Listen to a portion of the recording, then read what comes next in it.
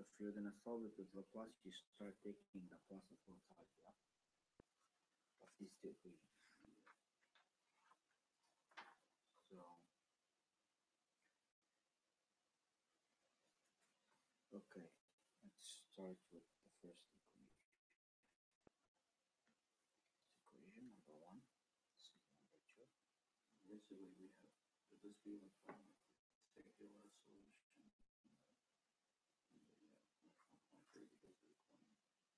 Laplace will get you the most general solution for everything.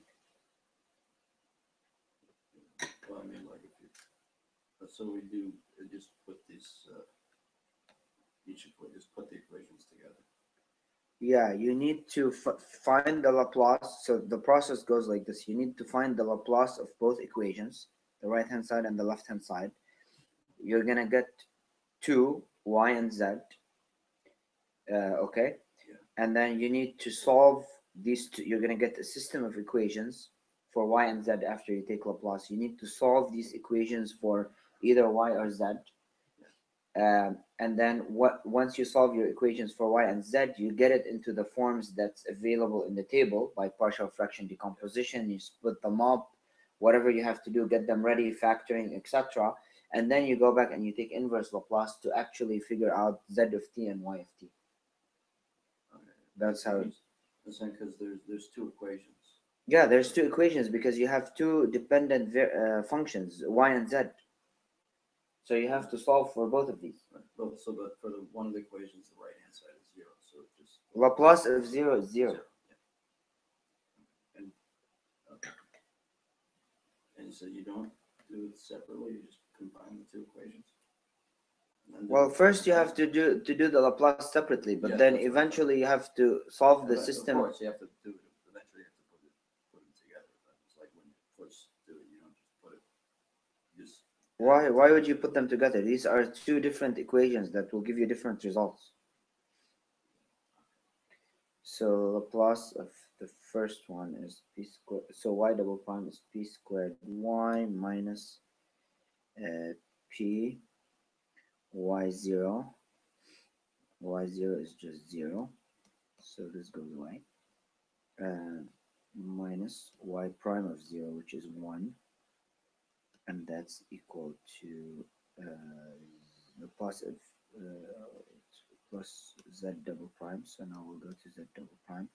So Laplace of z double prime is p squared z, big Z, minus p times z of 0, which is 1, minus z prime of 0, which is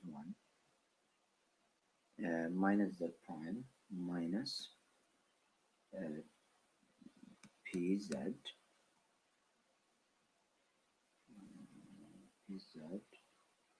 minus minus becomes plus z of 0, which is 1,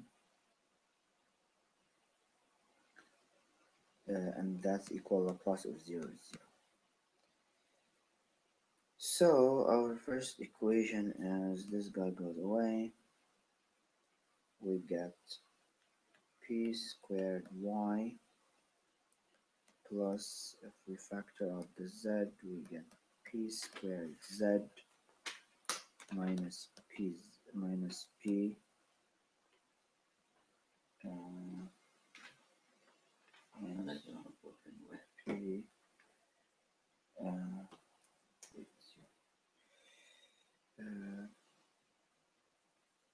so these two go away, and then we get p squared z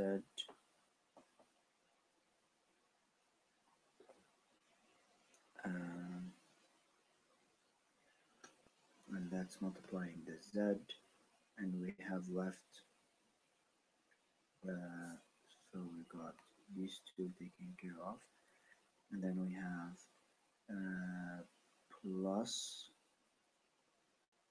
we have minus 1 with plus 1, these two go away, and we have minus p minus 1 equal to 0. And if we take minus p minus 1 to the right hand side, we just get p plus 1. So this here is the first equation. Let's call this equation 3 or A. Okay, now let's take Laplace of the second equation. So Laplace of the second equation, we have y prime. So we did Laplace of this. Now we're gonna do Laplace of this. So Laplace of y prime, that's just py minus y0 minus 0 plus Laplace of z prime, that's pz minus z0, z0 is 1, minus 2 times z minus 2 big Z. Okay, Laplace of 1 is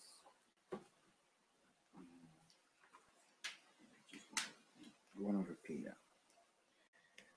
1 over p, and Laplace of e to the t minus e to the t is just 1 over p a. So a is minus 1. So this becomes p minus 1.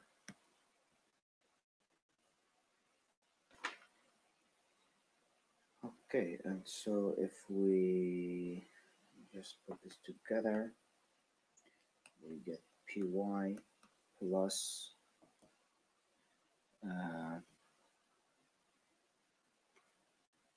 plus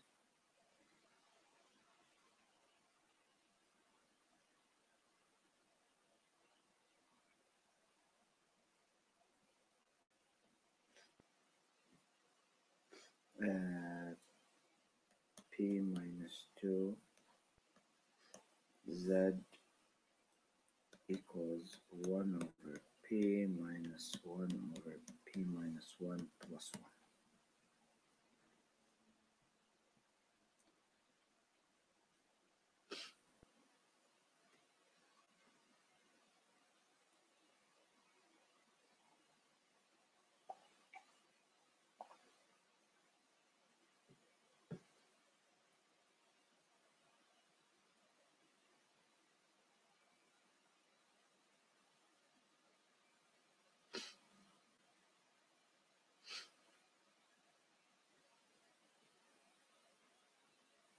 Okay, here we factored out the z, we have the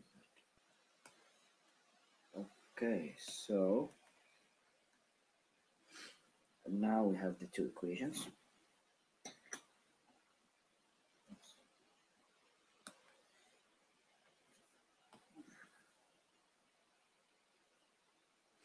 This is B.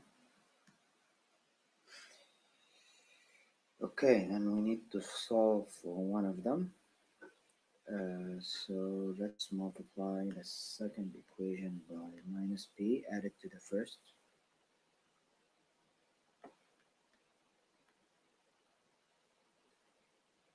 So this becomes minus p squared y minus p to p minus 2z equals, if I multiply by minus p, I get minus 1 plus p over p minus 1 minus p.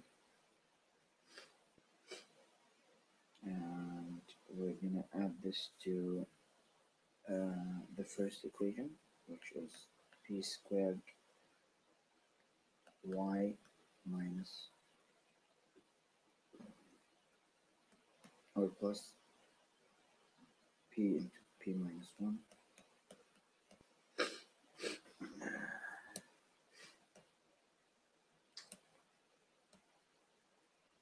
z, just copying down the first equation, equals p plus 1 .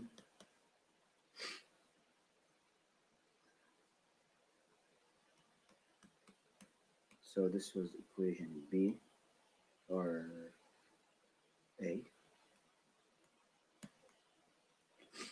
this is b multiplied by minus b. And now what we're going to do is we're going to add them.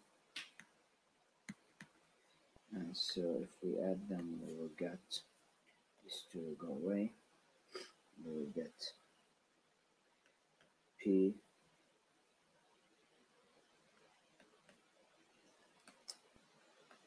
minus 1 minus p minus 2, all multiplying the z. So this is addition equals p plus 1 minus 1 plus p over p minus 1 minus p. Okay, nice. So it does work out into an efficient form because these two go away, and we have left, if I factor here p, I would get p minus 1 minus p plus 2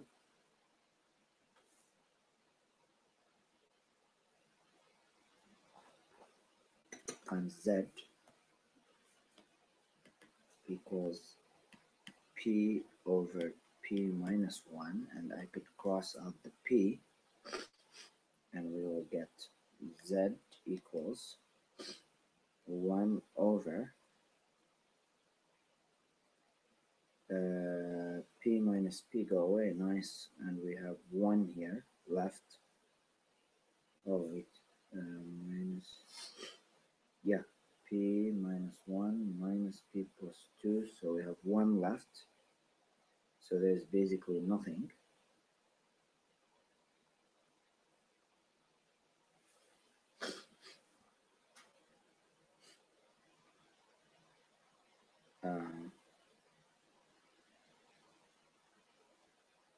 Yeah, over p minus 1. Oh, nice.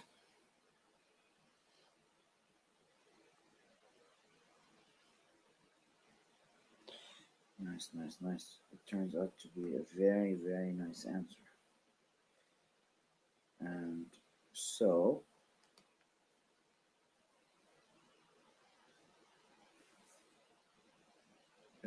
inverse Laplace that, conveniently enough, gets us there quickly.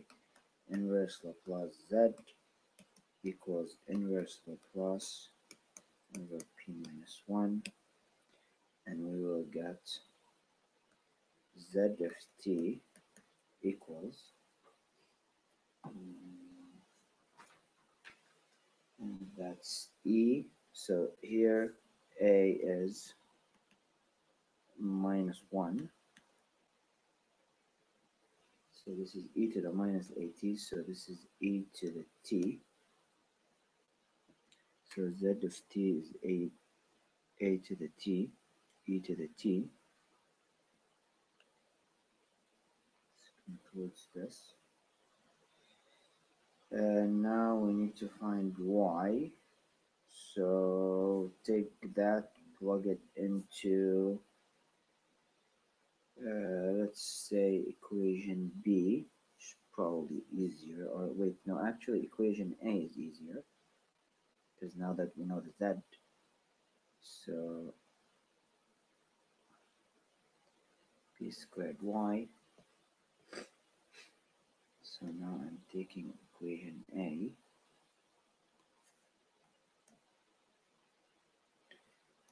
p squared y, plus p times p minus 1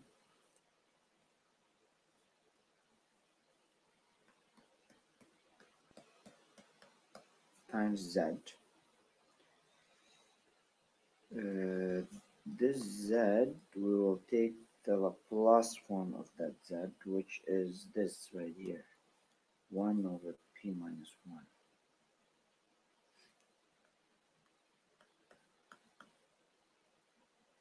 Again, conveniently enough, these two go away, and that's equal to p plus 1.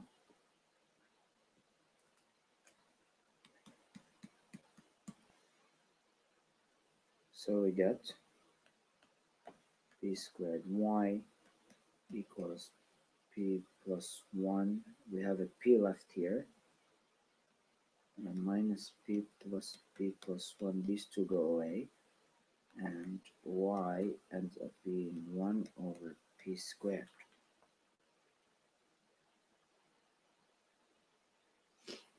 Nice. And if y is 1 over p squared,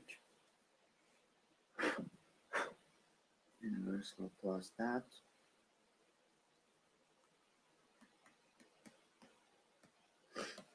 both sides. This is just y of t equals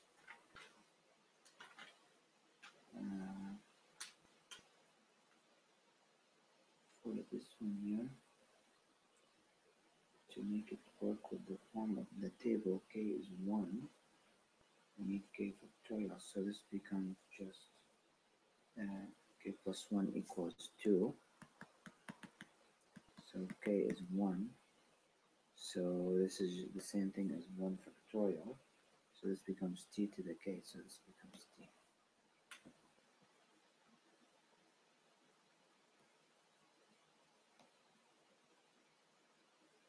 So the final solution is z of t equals e to the t, and y of t equals t. Nice short answers.